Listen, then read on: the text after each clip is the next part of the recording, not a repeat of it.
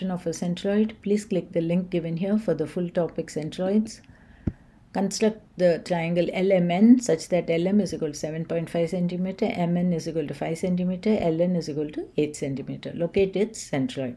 So here, first draw this line segment 7.5 cm, L and M. From point M with the compass, draw an arc at 5 cm. Draw another arc from L at 8 cm. Point of intersection you join, you will get the triangle. Okay, let's find the midpoint of LM. So here, from this point with the compass, draw two arcs. With the same length, from this point, draw two more arcs. They will intersect at this points. Join it, you'll get this point P, which is the midpoint. Join this midpoint with N, you get the median. Similarly, find the median here.